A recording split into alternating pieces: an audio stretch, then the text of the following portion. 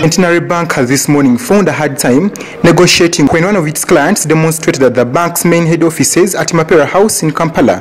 AineBingi John, a resident of Chibale district, alleges that his building worth 180 million was confiscated by the bank after his failure to repay a loan of 30 million Uganda shillings. Alongside his family members, AineBingi stood at the main entrance of the bank demanding a compensation of his property worth 10 million that was in the building at the time of the confiscation.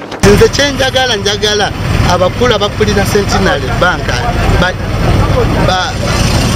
baleete amazima bampe ebintu byange kubanga nze nabasingira ennyumba yokka etalimu kintu kubanga ne agreement yonna ze twakola biri muno mu katabo ka banka kano ke twakola.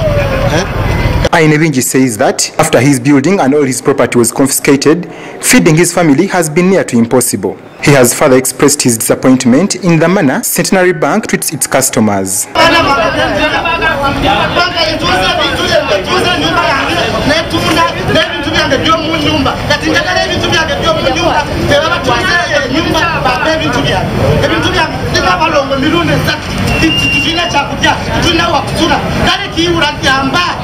Ayebale, the spokesperson of Centenary Bank, admitted the fact that AineBingi is their client and she promised to handle his case amicably. He is our client from Chenjojo branch, and it's true he took a loan and also agreed to giving his property in case he defaulted.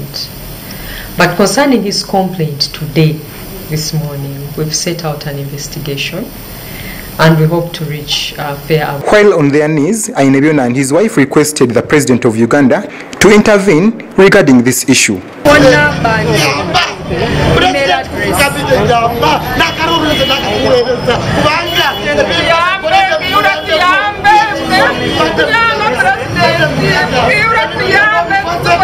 Similar cases have been registered on several occasions regarding banking institutions confiscating their clients' property when they fail to service their loans. This report has been compiled by Dennis Kato for Channel 44 Television.